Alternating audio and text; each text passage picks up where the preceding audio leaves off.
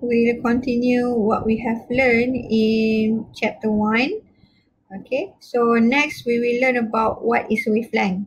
Last video we have learned about frequency spectrum, and the frequency spectrum is actually related to the wavelength. The wavelength is actually the distance between peaks, the high points on the waveform. Okay, so we have what we call as waveform over here. Okay, and the wavelength should be what is the distance between one peak to another peak. Okay, so this distance is what we call as wavelength. And to know what is the wavelength, we can use this equation whereby we use the symbol of lambda to represent the wavelength. All right, and then we use the frequency of the signal or the wavelength. Okay, and by using a constant from the velocity of light. Maybe you cannot see here, right? But inside my notes, I mentioned that this velocity of light is actually has the value of 3 times 10 power of 8 meter per second. All right, so this value is fixed in order for us to know what is the wavelength when we have a certain frequency of a signal. Okay, so for when we have higher frequency, basically we will have a shorter wavelength. Why? Because in low frequency, okay, the period or the time taken in for this one cycle to be complete is we always have it t, and frequency always use the part 1 over t to find the frequency of a signal. So when we have a shorter period of time, we will get the low frequency. But when we have a longer period of time, so it will give us high frequency as well as longer wavelength. Alright. So this will be the spectrum of wavelength, where we have the what we call as visible light over here.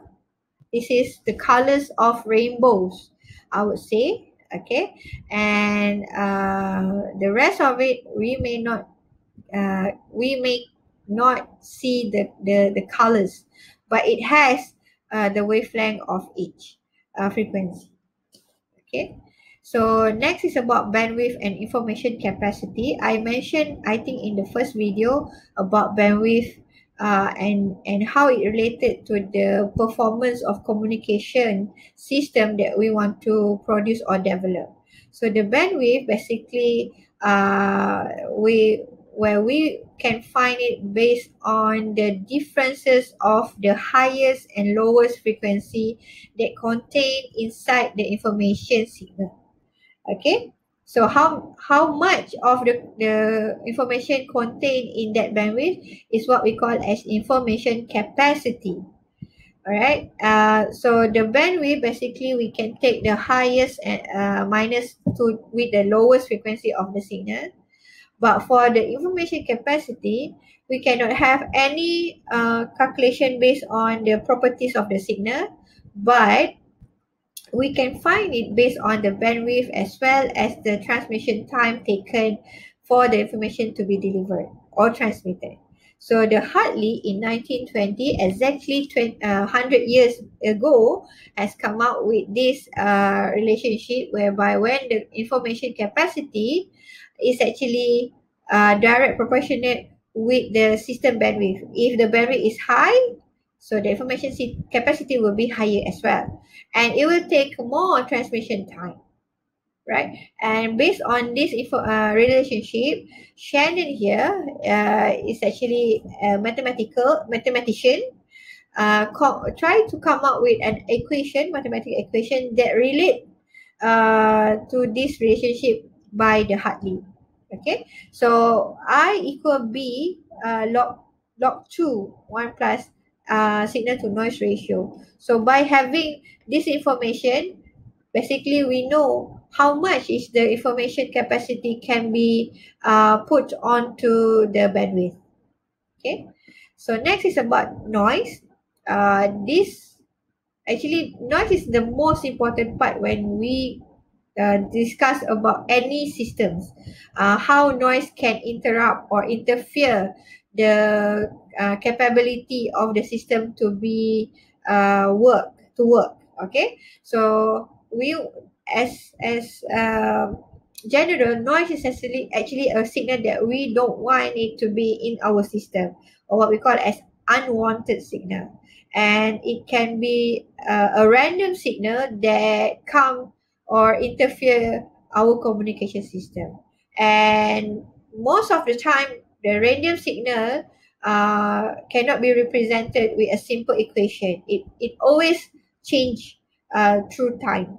Okay, so the existence of noise will degrade. The degrade means make the level of the quality signal will be low or bad.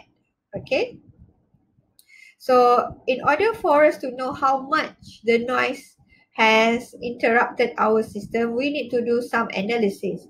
So the noise analysis here is how we can find how much the amount of noise is on our system.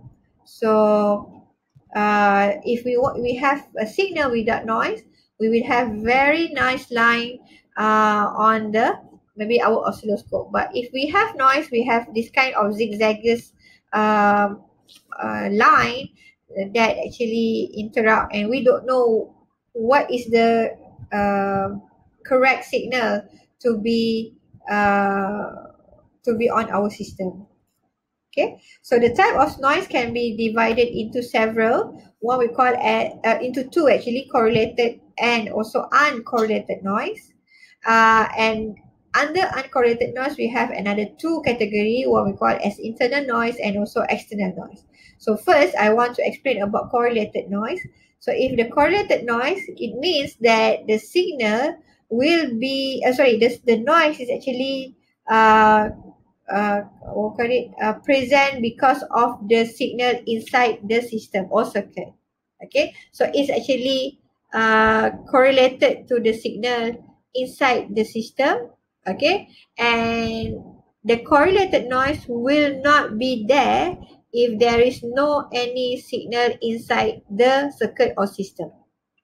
Okay, so the example of correlated noise is what we call as harmonics distortion and intermodulation distortion. I will explain about these two type of noise later on. Okay, all right, but for uncorrelated noise, this noise actually present in the system or the circuit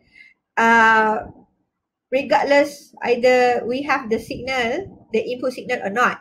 If we don't have any signal inside the system, the noise is still there. Okay, still can be found in the system or circuit.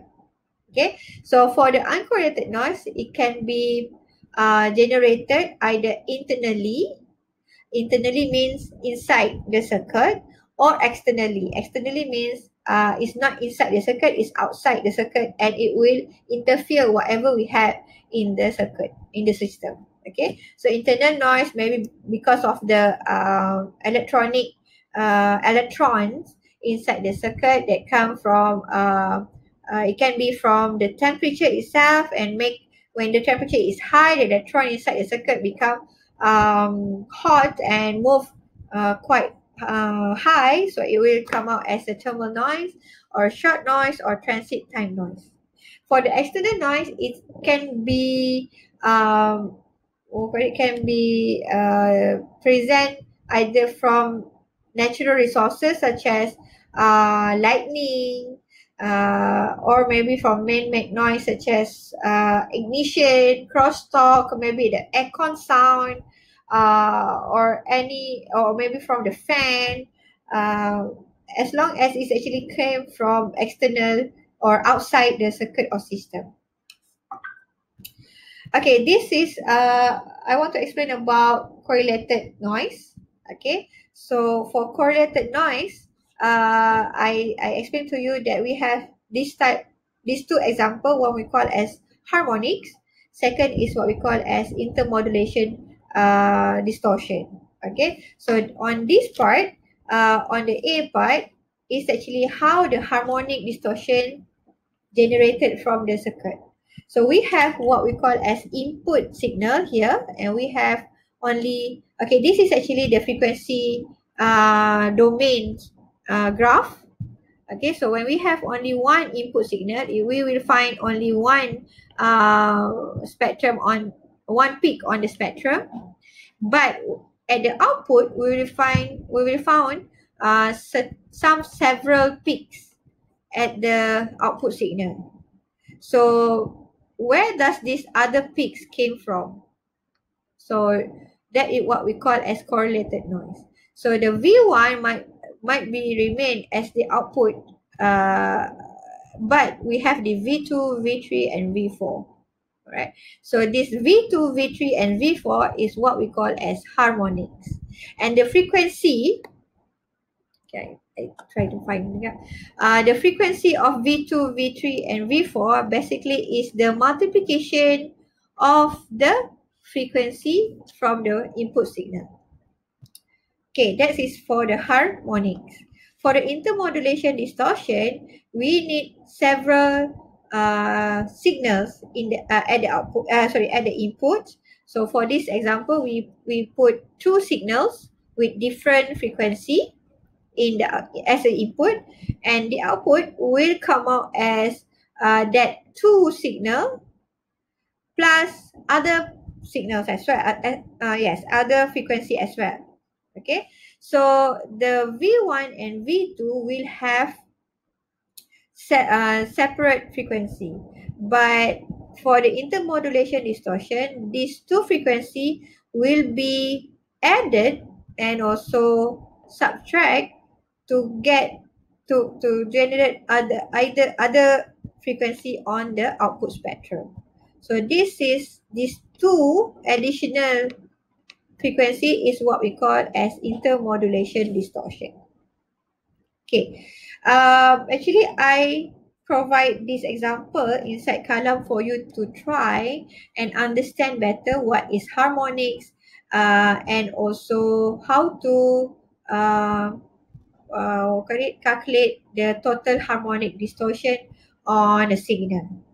Okay, and second example is more on how you can find what is the intermodulation frequency when we have two or more. For this example, I only give two signal, and how we can find the cross product frequency of from that signal. Okay, for your information, the cross product means this the summation and also subtraction of the frequency. So this is what we call as cross product. Okay, so I think that's it for this video. See you on the next video. Thank you.